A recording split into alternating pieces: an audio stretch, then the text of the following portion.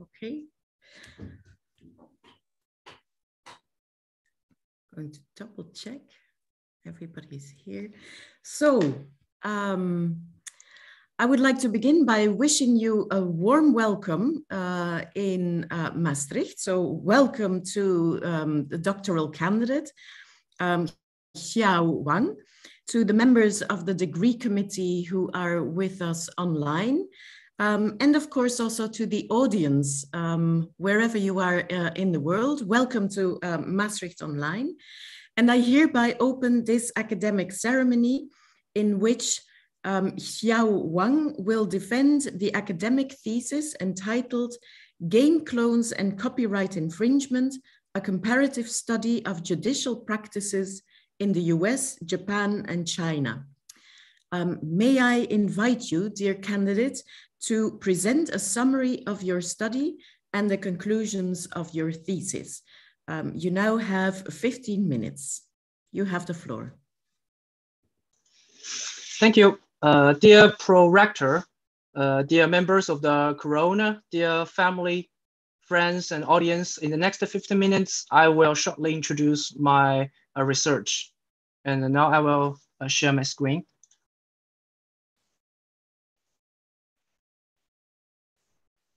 Yeah. So the title of my research is that, and now come to the main body. The research question of my, this research wants to answer the question that when determining copyright infringement caused by game clones, how should Chinese courts compare with the legal experiences in the courts of the US and Japan improve their judicial practices when handling the three core issues, including the copyrightability of a video game, the copying of protectable expressions between disputed video games, and the applicability of copyright exceptions and limitations. To answer this question, this research adopts the doctrinal and comparative methodologies. The doctrinal method is used to find the law for video games, and the comparative method is used to find similarities and differences between different national jurisdictions. So to answer the question, though, the most important issue is what is a game clone in this research? A game clone, in a general sense, is a video game that looks like an earlier video game. And what does the phrase "looks like" means? What the elements of a video game? The elements of a video game usually has four from a designer's perspective. The mechanics, which means the logical structure of the video game, especially the game rules, and the aesthetics, which is presented on the screen as the artistic materials or visual effects. And the third element is story, and the fourth element is technology, which include the programs, the computer programs, and any technological tools that make all the other three elements possible in a video game. So to understand game clone, we need also introduce another concept, the mod. The mod is the modification of the original game. It must show direct connection with that game. And because of that, the mod will at least take the more visible elements of the original game, such as the artistic materials. But game clone is different from a mod. Game clone is not necessary to show the direct connection with the original game. And in many cases, the game clone now are intentionally avoid showing the direct connection, because that would be considered as a literal copying, and the creators of the game clone will avoid the risk of infringement. Besides that, the game clone is in fact a broader concept than mod, because in the game clone, we cannot it cannot be sure whether this clone takes the original games, and what it takes. Maybe it takes the less visible elements or components of the original game. So this research focuses on the game clones that look like an earlier game, but not the ones that can be considered as mods or the literal copying of an earlier game. That's the core concept of this research. So then comes the problem that whether the game clone, this kind of game clone, will constitute copyright infringement. To decide copyright infringement, there are three core issues. One is whether the cloned video game is protectable under copyright law. And second is whether the action of cloning infringes copyright. Since copyright is consists of a bundle of exclusive rights, what exclusive right this action will infringe and how to determine that. And the third core issue is whether the exceptions and limitations of the copyright are applicable to the action of cloning. When we come to the international treaties, the international treaties does not provide specific answers, clear answers to that. For the first issue, international treaties say yes, but the subject matters is optional because the national courts or national legislations can choose how to, what subject matters in a video game are protectable. And for the unprotectable contents, the international treaties only provide a principle, the idea expression dichotomy, and provide some specific examples that should be considered as idea, but that is still too abstract to apply practically to specific contents for video games. And for the second issue, the answer is probably. From international treaties, we can find that the most related exclusive right that may relate it to the action of cloning is reproduction right in the form of copying of protectable expressions. But that is also need to be determined by national courts. There's no clear guidance from the international treaties. And for the third issue, is also left as a national issue because in the Berne Convention, there are specific cases listed as the exceptions and limitations, but it's clearly not applicable to the action of cloning. And for other international treaties like TRIPS or internet treaties, there is a three-step test, but that is also a principle. And how to apply that principle practically is also left to the national legislation and courts. So we come to that if we want to know whether the game clone is a copyright infringement, we need to further explore national legislations and practices. So this research comes to have a comparison between US, Japan, China. For the first two issues, copyrightability and copying of protectable expressions, we find that the specific operations in these three countries are different. Japan gives detailed analysis on copyrightability, but that analysis also includes the scope of protection for the cloned video game. And the US gives detailed analysis on copying of protectable expressions. And that is very similar to the Japanese analysis of the scope of protection. And for China, it's much like a combination of the Japan and US. For the video game software, Chinese courts do what the US courts do, and like the US courts. And for the video game screen display, Chinese courts, what the Chinese courts do is like the Japanese courts. But although the differences exist, the overall effect is similar.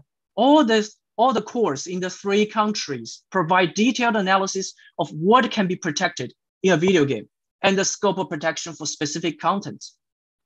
And for the third issue, the applicability of exceptions and limitations of copyright, for the screen display, all the three countries say no. And for the cloning action of the video game software in the US, although there's no direct case that says yes for it, but the recent case, the Google versus Oracle case from the US Supreme Court, it says that for the ordinary program, the functional elements such as the APIs can be applicable as a fair use. But for the other parts of a computer program, all the three countries say no. So from that comparison, we find a common problem. That is, for video game screen display protected as cinematographic work, how to determine copying of protectable expressions between disputed displays. That problem is reflected in two aspects. One is the divergence about the scope of protection for the display. One is the line between ideal expression. In the US courts consider the game rules described with fairly abstract terms as the idea of a video game, and consider other parts beside that as expressions. But in Japan, China, there's no such practice. And the second, overall arrangement, the protection of overall arrangement of a display is confirmed by all the three countries. But for the US courts, the degree of protection is not specifically explained. And for Japan, it explicitly denies the protection of style. And for China, in recent case, the Chinese courts hold that specific way of presenting the specific game rules is protectable. So there is divergence about the scope of protection. And the second aspect of the problem is that the comparison by relying on ordinary person's instinct, this practice is problematic. As the problem lies in that without an analytic dissection to set clear targets, it cannot ensure whether the compared contents are protectable expressions or not. So what is compared may not be expressions. So the result for the comparison is not convincible. So this research provides suggestions for the problem. The main idea of these suggestions is to propose a solution based on the AFC test, the abstraction filtration comparison test that is widely used in the computer programs. So what this test can provide for computer programs, by relying on experts, this test relies on experts' opinions, but also include judges' decisions. For the abstraction step, an accurate understanding of the disputed objects is provided. And for the filtration step, a proper scope of protection for a computer program is provided. And for the comparison step, based on the abstraction and filtration steps, protectable expressions act as the benchmark for the comparison. So that ensures the result is convincible and is a convincible legal result. And why? So next we comes to why the AFC test is applicable to video game screen display. As we mentioned in our last slide, the problem now is the divergence of the scope of protection for the display and the comparison. And the second problem is the comparison is not made based on protectable expressions. So these tests can solve these problems. They have advantages. And the second reason is the complexity of the display requires experts' opinions, because the displays is not only include computer programs. It also is a combination of the artistic materials, artistic effects with the computer programs. So it is more complex. And the experts' opinions can explain more to the judge. And the third reason is that for China, there's a high degree of acceptance for experts' opinions. And the experts' opinions have already been widely used in the computer, not only in the computer program cases, but also the audiovisual work cases. So that's the three problems why the AFC test is applicable to the screen display. So the last question is how to propose a solution based on the AFC test.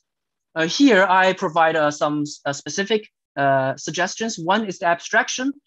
Based on the game field theory, I abstract the screen display into four-level hierarchy.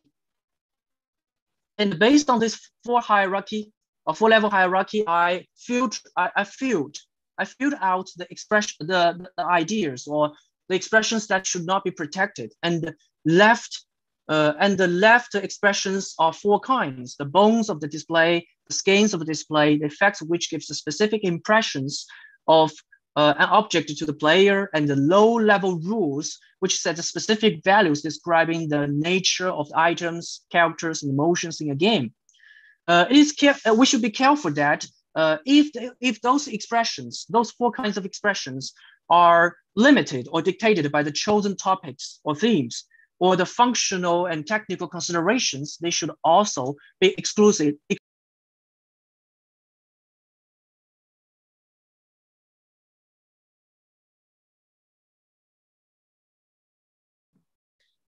We seem to have lost the candidate, so... Yes, that seems to be the case. That happened also 10 minutes before we started, so I think he will rejoin us quickly. So I think we have a moment to wait. Okay.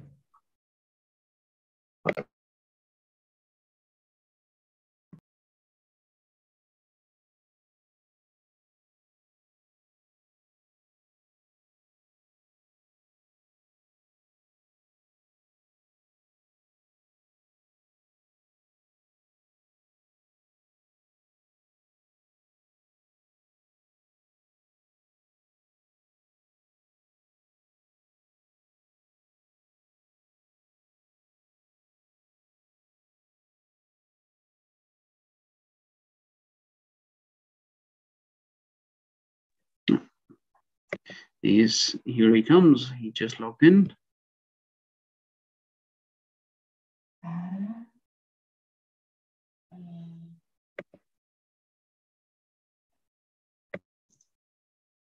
Hello. Yes, welcome back. Yes, welcome back. Welcome back, Mr. Wang, and do take the time to finalize your conclusions.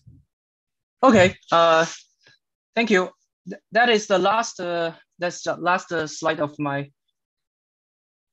presentation. The comparison step, and based on the sliding scale approach put forward by Professor Lamley, I adapted that approach into this by considering the level of abstraction and the nature of copying. The judges can weigh the line between infringement and no infringement. And in this, when applying this approach, the judge, the court, should consider two dimensions. First is the quantitative dimension. That is the substantiality of copying. This is a matter of fact that can heavily rely on experts' opinions. And the second dimension is qualitative. It's about the legal decision, the matter of law decision of the substantial similarity. So by combining these two dimensions, I think the sliding scale approach can help the judge to make a convincible comparison from a legal perspective. And thank you for your attention. And now it's time for me to turn back the floor to the pro-rector. Thank you. Okay, thank you so much. Thank you for your presentation. Now, the opposition will now be opened by Professor Heath. Professor Heath is the professor of IP law at this university, and he's also the chair of the assessment committee. Professor Heath, you have the floor. Thank you. Esteemed candidate, first of all, let me congratulate you on your academic achievement. We are all in receipt of your thesis. It is in front of us. It has been unanimously approved. And if I may say so, that when looking at the first draft I was given of your thesis until the final result, I think you have made major progress and improvements.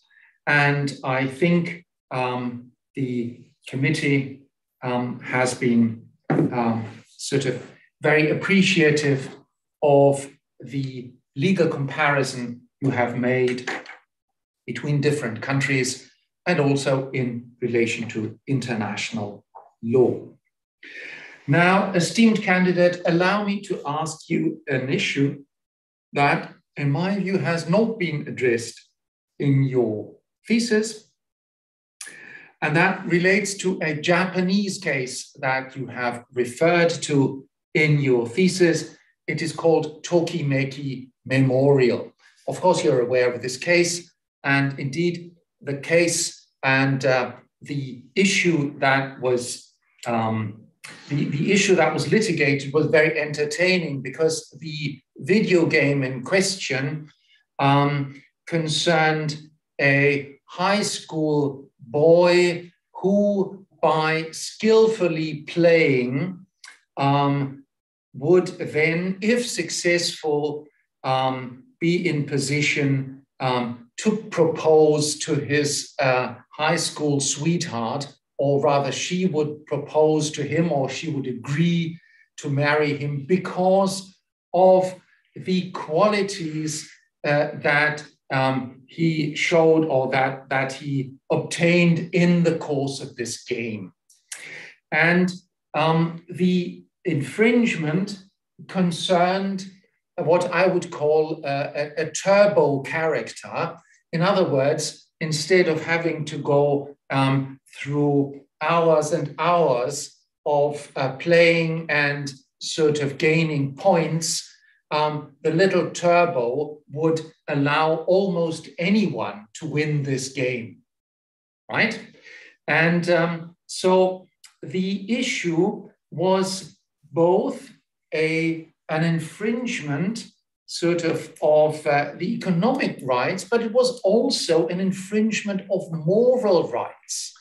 And I felt that in your whole thesis, you have not addressed the issue of a possible moral rights infringement by copying game clones. And I would like to ask you what your opinion is on this point, given that this issue was perhaps the most discussed in connection with the Tokimeki Memorial case. Thank you for the question from the highly esteemed opponent. In my opinion, that your question means that why I do not handle the moral right issue in my thesis. The reason is that since that is decided by the structure of my thesis, because I start from the analysis of how the international treaties handle those three core issues. But when the exclusive rights, of course, the exclusive rights include moral rights. But from the international treaties, the moral rights usually, especially in the Berne Convention, it's mainly concerned the natural person, but not legal person. So well, in nowadays video game industry, the creators or the right holders of video games are usually legal persons. So that although there definitely be some national person creators, but that is very rare, especially for the high quality games. So in that sense, I just ignored that and passed that issue because of the structure. And besides that, I know all moral rights is also a very complicated issue. So in order to, and also for the comparison, the US courts, in the US cases, there's rare issues related to moral rights. I find many cases in the US case law, but it's very rare. And that is also the case in China. Although China is also is a author's right tradition. So for the structure of the thesis and for the in order to facilitate for more in-depth comparison, I intentionally ignore the moral rights issue about this related to the clone games. So maybe I can handle that issue in the future. because it's also a very complicated issues in both Japan and China. That's my answer. Thank you. Thank you. And Professor Heath is satisfied with the answer for the moment? Well, for the moment, I have noted the candidate's promise to address this issue in the future. Okay. Thank you. Well, the opposition will now be continued by Professor Van Engelen. Professor Van Engelen is Professor of IP Law at this university and a member of the Assessment Committee. Professor Van Engelen. Thank you. Well, dear candidate, congratulations on the result of your studies. It's an impressive hard copy book about interactive video games. My question concerns what you describe on page 29 in the book, paragraph 23112, where you address the issue of how to classify a video game from a copyright perspective. And you indicate that you have this distributive classification, which means that you sort of treat it as two works that happen to be to live together, or you can address them as one multimedia work. Apparently, you're not very impressed about the benefits that may come with the latter qualification, but the way you dismiss that is not convincing to me at this point in time. You refer to a multimedia definition, which, if I'm correct, is not given in any of the treaties, so it's more of a scholarly development. And you say multimedia work is defined as a work which combines more than one different kind of expression in an integrated digital format on a single medium, and which allow their users with the aid of a software tool to manipulate the contents of the work with a substantial degree of interactivity. And then you state that that definition does not fit to video games. You say with regard to the distinguishing that it's either impossible or makes no sense. And you also mention that in the way I understand it, if people try to clarify the definition, there is talk about the interactivity allowing the user even to morph certain aspects of the game or the display. But since that's only, it's not in the definition itself, but it's an explanation of that definition, the fact that a user cannot morph part of the game is not very convincing, I think, to say, okay, it doesn't fit this definition. So your conclusion that the definition does not fit, if you can clarify perhaps on that, that would be helpful. Having said that, I think the more important point is that you don't see any benefit in using that definition. My thoughts there is that if you use it, if you address a video game as two works, the display and the computer program running it, then you run the risk that they may start living separate lives, etc. While I also have the impression that, yes, there is a computer work here, but the work does not live in a vacuum. It's only there to make the game happen. And my fear is that if you sort of keep treating them as two different kinds of works, that we may end up in all kinds of situations where we have unpleasant surprises. Don't ask me, but I have to add the benefit that I'm the one that can ask the questions, but I don't have any clear example of where that may go wrong. But for instance, if you look at any possible exceptions that may apply, dealing with it as an integrated work may be helpful. And another example that comes to mind to me is that if you look at industrial design, that also treated as a separate class of works with the benefit, for instance, that the period of time that you protect the work can be played with.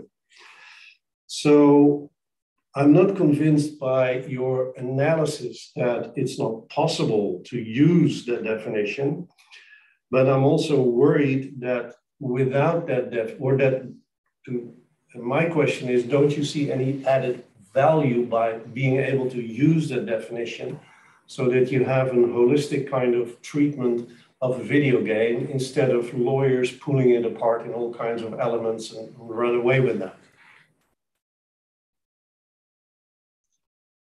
Thank you for the question from the highly esteemed opponent. If I'm understand right, your question is that you are not agree with the normative conclusion that the video games should be protected separately as different works. And of course, I understand your concern because in my opinion, there are indeed some benefits to protect video games as a whole. And in China, several years ago, there are heat discussion about this. And if you put video games together, indeed you will in theory you may get lower transaction costs and or license fees for each parts of these separate parts maybe. But the reality of the video game industry is that usually there are three kinds of legal persons in that market. The third party legal persons is only occupy a very rare parts of the market of the video game companies as the right holders. Most of the companies are publishers and the creators. And these right holders, they will hire some companies, some studios to create the images, to create the music, and then they bring them together into a video game, integrated video game. So between them, there are contract to combine them. There are contract obligations. So that may reduce the transaction costs, because when we buy or when other people want to get a license for some music or for some images, they will come directly to the right holder of the right holder of the video game, just one video game. They will not separately use too many holders to bring licenses to that. So I think the reduction of the transaction cost to protect them as an integrated work, the benefit is not so obvious than to bring them together. And besides that, in China now, the game companies are more. And besides that, if you protect them separately, you will get more. The right holders will get more benefits and get more incentives to create, to make their music better, to hire better studios to create images or game rules or something like that. So I think to protect them separately will provide greater incentives to the creators or the right holders than to put them separately. But I understand your concern. And in China, recently in China, there are indeed some scholars in private, they discuss whether we can protect the video game as a whole.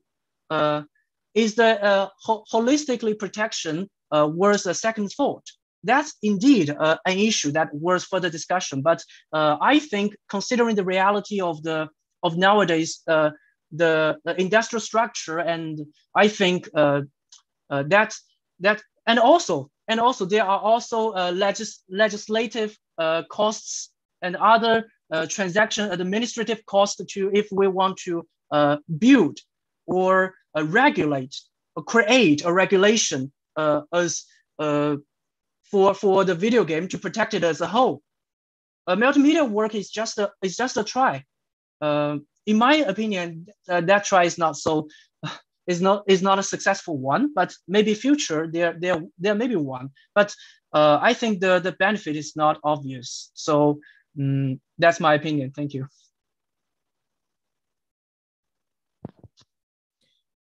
Thank you. The opposition will now be continued by Professor Qingjiang He. He is member of the assessment committee. He is also assistant professor of intellectual property law at City University of Hong Kong. Thank you, Proactive, for your kind introduction. And thanks for the esteemed candidate for writing an excellent book, which I read it with great interest because, as you may know, I have accidentally write an article on games recently that is published in Guru Int. So I do have a lot of interest in this topic. And I can see that you have put a lot of efforts in investigating this complicated issue because it was actually a big problem in China because gaming industry in China is a very hot topic, not just because it involves heavy investment, but also games are very unique category as I have observed in the previous question as well. You can see that is a highly debated issue. But my question will be focusing on also related to the previous question, but more about the conclusion and the solutions that you proposed in your essay, right? Because we know that you write a book about the judicial decisions and the solutions proposed for the courts to solve the game clone issues in China. Whereas my question, the first question is that, do you think that your proposal is universal, applicable? For example, that does it have any problems when cross jurisdictions? For example, can it be applied in a US court or can it be applied in the EU court? That is a simple question. The next question goes to is applicability in terms of future developments, because as we know, games are like a movie that has been debated in the previous years. We all noticed that, but it is not like a movie because we know that the early games like Treatise, or like Super Mario, the kind of games, but now we move on to MMORPG games and even more complicated games like sandbox games. And now we are entering into what we call the metaverse version of games. So do you think that your conclusion will still applied in the future, and for how many years do you think that your conclusion or your proposal will still work in a future scenario like a metaverse games? Do you think that is an issue that the courts will still have to deal with heavily, or do you think that technology will also provide another solution that can erase the problem? So that's my question. Thank you very much. Thank you for the question from the highly esteemed opponent. There are two questions. First is whether my solution is universal, especially for the U.S. courts. And the second question is whether my solution is applicable to the future perspective of my solutions. For the first question, I think the answer probably is no, because the U.S. jurisdictions, it has a very different jury system from China and Japan.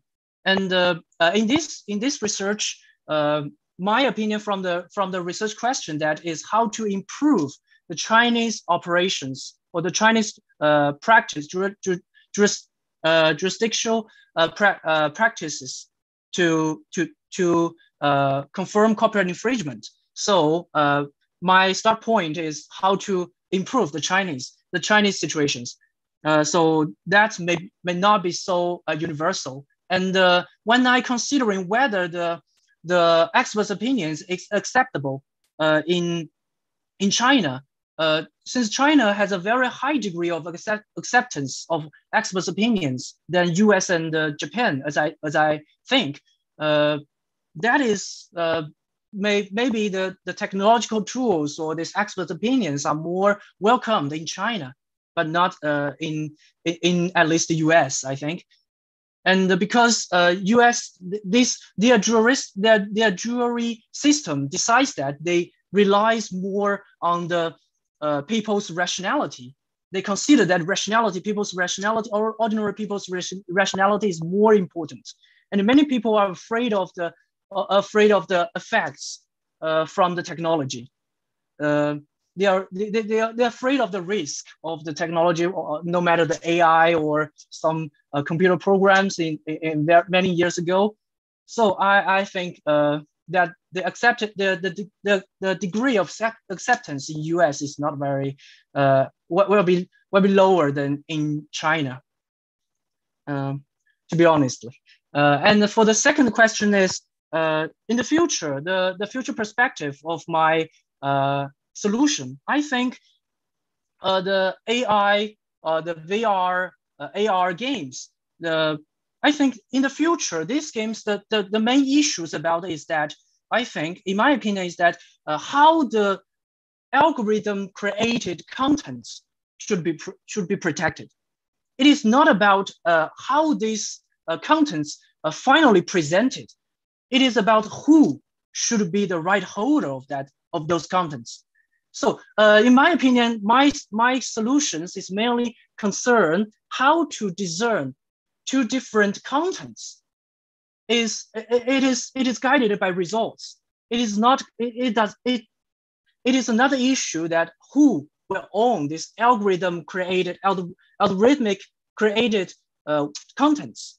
But nowadays, these new forms of video games are always concerned these parts, the subject of the right holders of those games.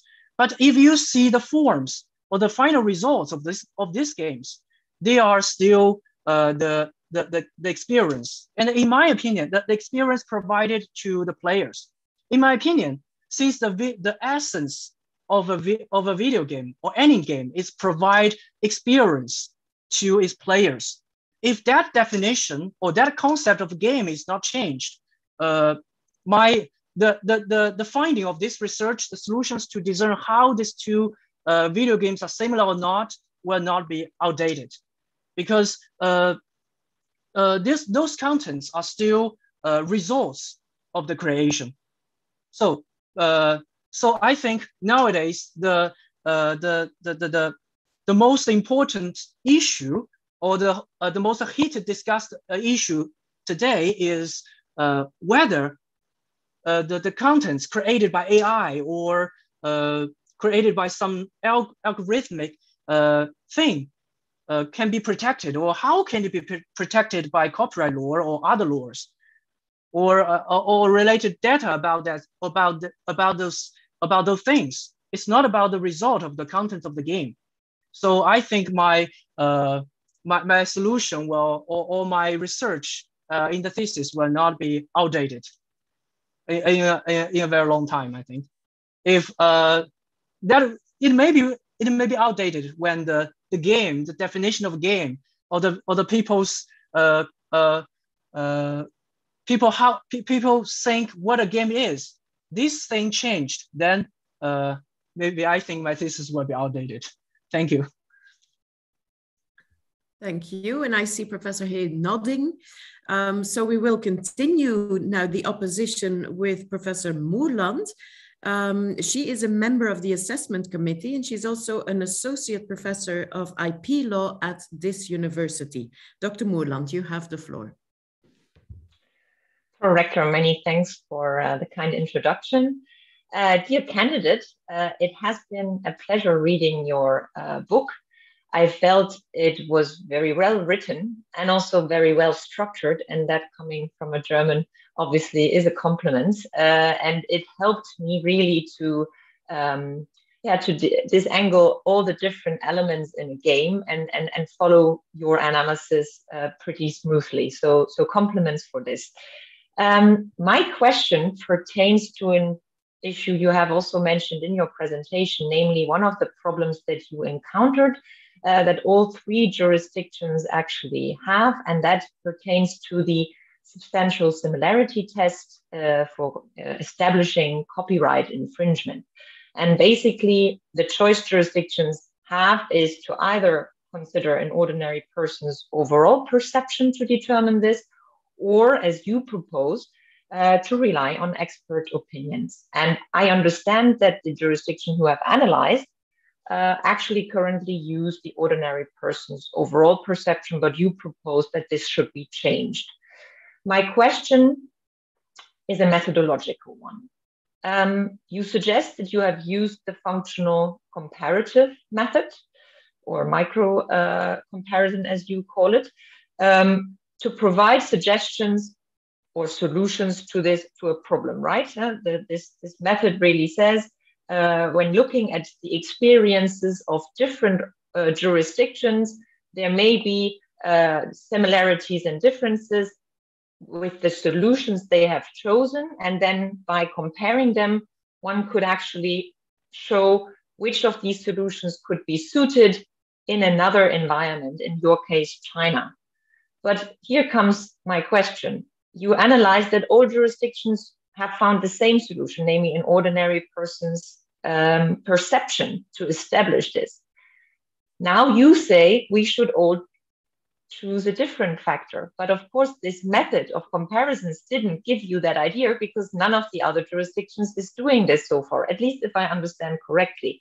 So my question now is, which method have you used to provide the suggestion of using expert opinions if none of the jurisdictions has so far done this?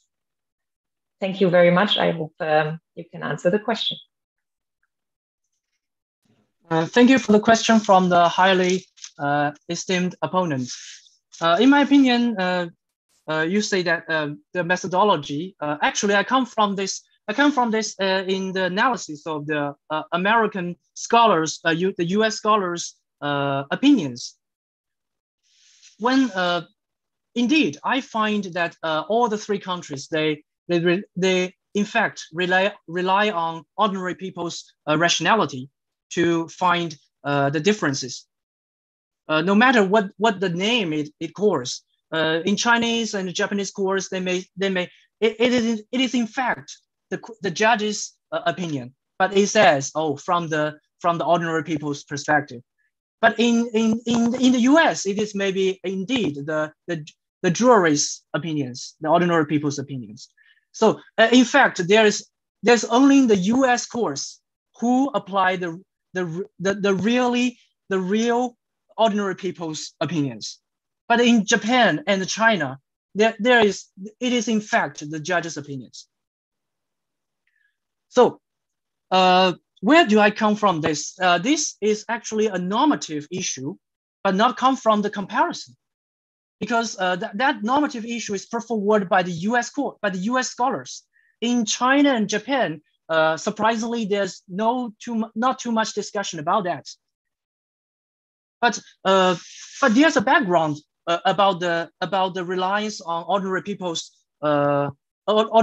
rationality, because in the past, the mainly disputes on works are not computer programs. The computer programs, as we know, is a functional works, and with high technological nation.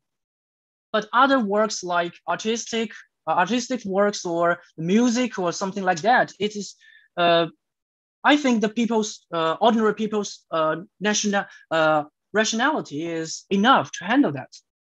But now, since these things are too complicated, the computer program is complicated enough, but then the screen display is actually more complicated than that, because it also combines the artistic aspects with the technical aspects, the functional nature of the computer programs. So I think the ordinary people's rationality is not enough to handle this. So I turn to the maybe a normative conclusion that we should rely on the experts' opinions, and that conclusion comes from a descriptive comparison of these jurisdictions. So that's maybe some kind of odd, but I want to I want to defend that because nowadays the Chinese has a rather high acceptance degree for the technical solutions. And I think the most important reason for that is the comparison actually is by nature, it is a combination of both technical factual perspective and the legal perspective. Because how the fact is decided or understood by the judges will definitely lead to the final decision, their legal decision. So we cannot divide this as two independent factors. In fact, they affect each other, and maybe they even decide each other. So in my opinion, I'm not propose that the expert opinions should definitely replace all the status, all the occupations, the shares in the decision of the legal issue. That is not possible, right? So we need to, what I propose is to when come to the fact of fact, the matter of fact, we need to rely more on expert opinions. And the expert opinions will definitely affect judges' decisions. In that sense, I think I come to the conclusion that the comparison should rely on both the experts' opinions and the judges' opinions. What I oppose is that nowadays the judges, they claim that they are from the ordinary people's perspective, but they are actually judges' opinions. So that's the in parallel situation. This is what I want to oppose. So I put forward these solutions to solve that. Thank you. Thank you. And I see Dr. Moorland nodding. So the opposition will now be continued by Professor Kongjong Liu, who is a member of the assessment committee, and he is also the Lee Kong Chian professor at SMU, Singapore Management University. So allow me to welcome you very warmly here in Maastricht, Professor Liu, and you have the floor. Okay, so many thanks for your kind introductions. And dear candidate, I'm very much impressed by the comprehensiveness and the width and the depth of your thesis. So you have my congratulations on your academic achievement. So since I'm the last one to ask the question, I'd like to ask you a bigger question that will bring you out of the realm of copyright. So perhaps it's best that we can draw some analogies from different areas of IP rather than just looking at copyright in silo, so that you can have this comprehensive understanding of IP laws. So you must be aware of Article 31 of the TRIPS agreement that deal with issues of compulsory patent license, okay? And there is this a situation where you find dependent patents that is based on a previous patent to solve that issues of possible refusal to license that will then only bring to a gridlock or deadlock, so to, if you will, between the first inventor and the second inventor. So there is this possibility for the second patentee to ask for a compulsory patent license and vice versa. So I just wonder, what is then your view on is there any possibility that we can draw some lessons or learn something from Article 31, this kind of compulsory licensing of perhaps the copyright, rather than that we just try to find this yes and no kind of thing, or infringement or non-infringement thing, but rather perhaps that we can go forward together by allowing some kind of compulsory license on copyrighted game, so that the first original game copyright owner, he can be or she can be compensated one way or the other, rather than it's a zero-sum game between the two copyright owners? That is my question. Thank you. Thank you for the question from the highly esteemed opponent. In my opinion, you are asking that whether the clone games, if not infringement or some kind of infringement, can get a compulsory license from the right holders of the original game. In my opinion, that in theory, I think that may be possible, because that reminds me of the Professor He Tinxiang's article, that the fun activities may be something like that, because the right holders may be tolerated the follow-up creators to use these things, but just to pay some decent fees to that. So in theory, I think that may be possible, and that is possible. But if you see from the Chinese copyright law, as I know, the compulsory license should be regulated explicitly by the legislature in the law, and the price of the compulsory license should be most of that should be decided by the legislature, or by the government through the market behaviors, the general market behaviors. But I think that the reality, when considering this reality, I think that bring that into today's Chinese copyright law maybe not possible, but I think that in theory that is still possible. And in China, and I think since the competition between different game companies are really fierce, I think they will not tolerate other person to even fans to use their works. So the degree of their toleration is very low. So and that reminds me, the webcasting of video games is also an issue of related to video game in today's China. And many video game companies, they even not allow their fans or the hosters to webcast their video games. But that maybe to some degree belong to the fan activities, or may have bring better incentives or better advertisements for their games, but they say no. So I think considering the reality and the current situation of China, I think it may be not possible in China now. Thank you.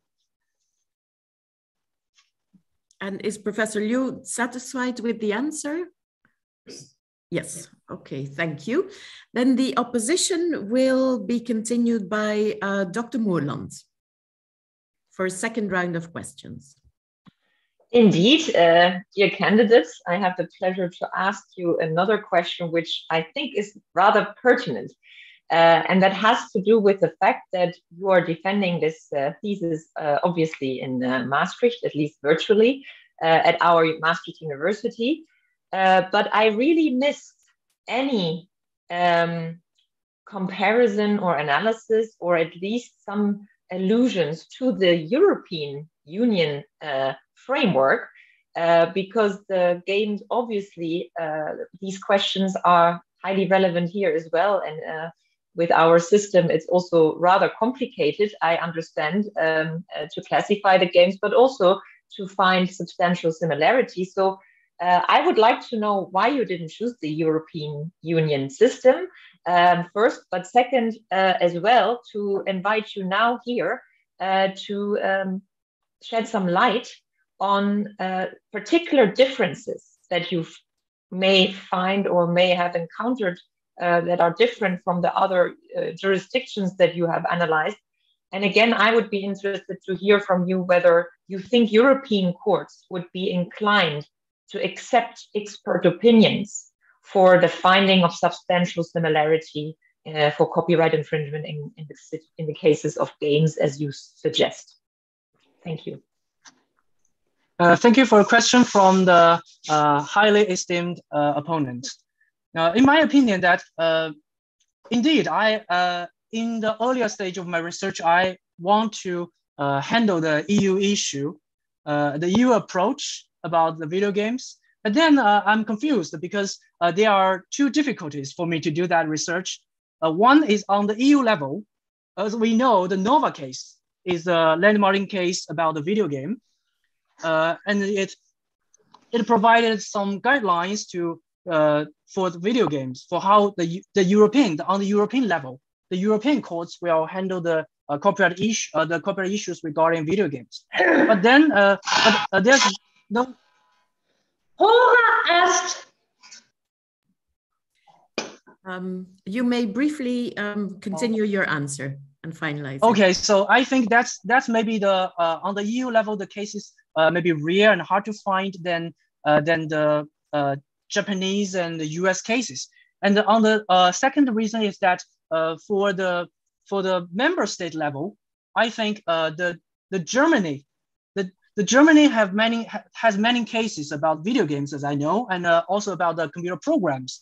So I think that may be a good resource, but the language is a problem. So maybe in the future, I have more time to make some more in-depth research about the EU level and on the Germany jurisdiction, I think. Thank you. Thank you. Mr. Wang, the time appointed for defending your thesis has now passed, and the degree committee will withdraw to discuss the quality of your thesis and of your defense. I request that you and your company await the results of our deliberations and our return.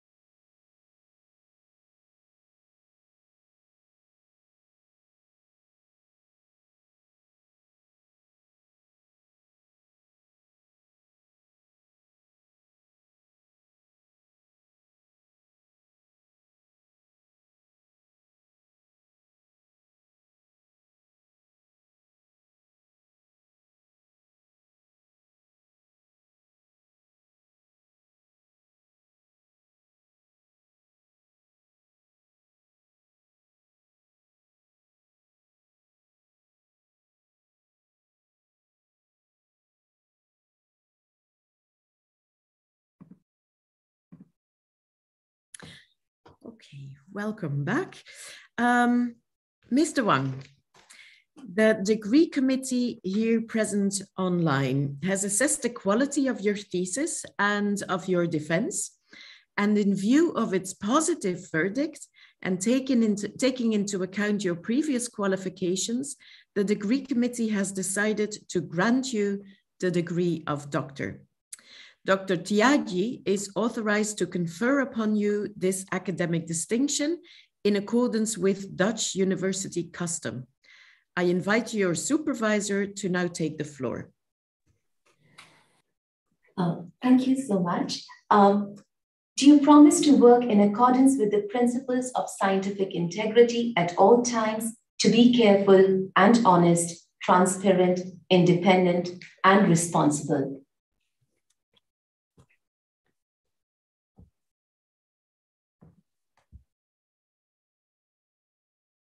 Dr. Wang?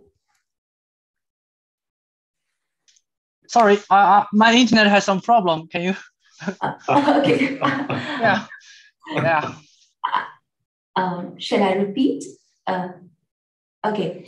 Do you promise to work in accordance with the principles of scientific integrity at all times, to be careful and honest, transparent, independent, and responsible? Yes, I promise. By the authority vested in us by law, and in conformity with the decision of the committee here present online, I hereby confer upon you, Xiao Wang, the degree of doctor and grant you all rights attached by custom and law. As evidence of this, you'll soon receive the degree certificate signed by the rector, the secretary, and the supervisor, affixed with the official seal of the university shown by the beadle.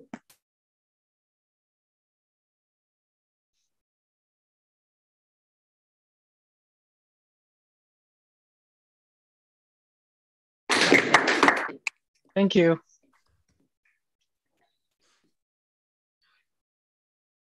Yes, your supervisor, Professor Kamperman-Sanders, now has the floor. Dear Dr. Wang, congratulations on this wonderful achievement.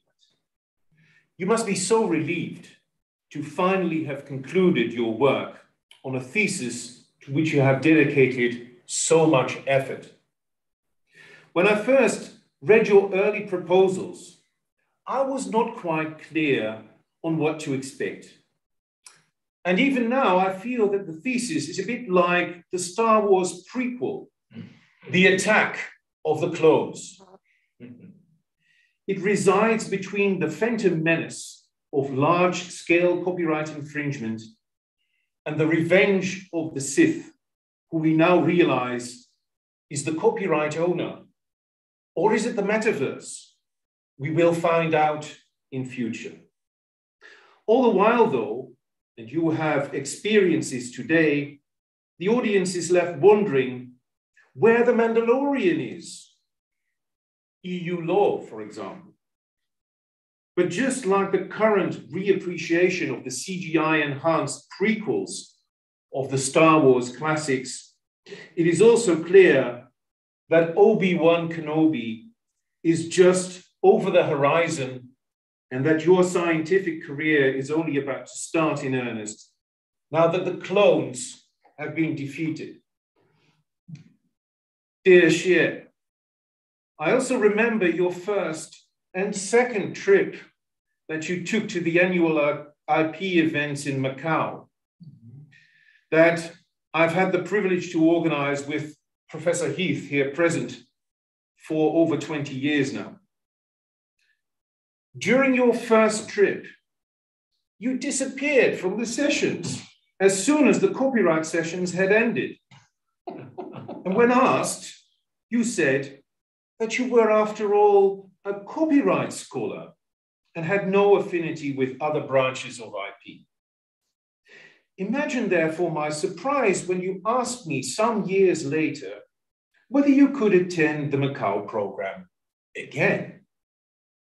I was hesitant, even a bit suspicious. Would Xie disappear again? Should I perhaps protect him from the lure of the Macau casinos and refuse your re-entry into the program? But no. Xie convincingly argued that he now was ready to expand his horizon and that the attendance of the Macau program was surely the quickest way to IP enlightenment. So Professor Heath and I made you work hard on all that was not copyright related. And you stepped up to the challenge with a zeal that truly impressed us. It was a textbook audition for a role in a classic. And that now you have found as a part to play at Tsinghua University, covering all the fields of IP, I hope. And where I wish that you'll find a place, and I wish you the best of luck in your career, not just as a copyright scholar, but as a full IP scholar. So, true to the start of the expose, I say, may the force be with you. Thank you.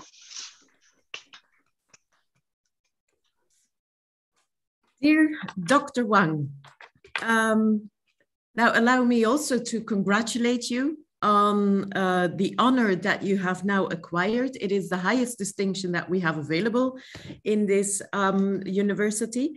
And I do so also on behalf of our dean, who could not be present here. He's in degree ceremonies for the masters, but also on behalf of the board of the deans of the other faculties of this university. And with this, I declare the ceremony to be ended. Thank you and have a lovely day. Thank you.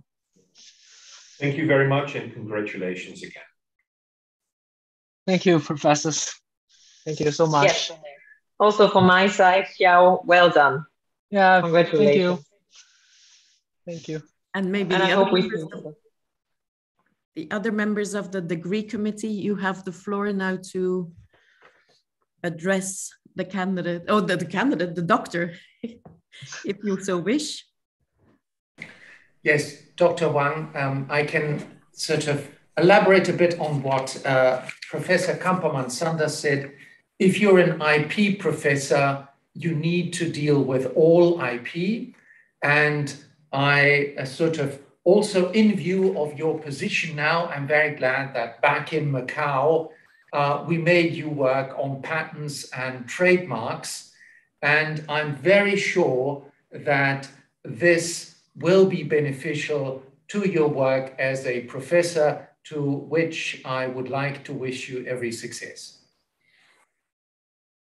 Thank you so much. Thank you.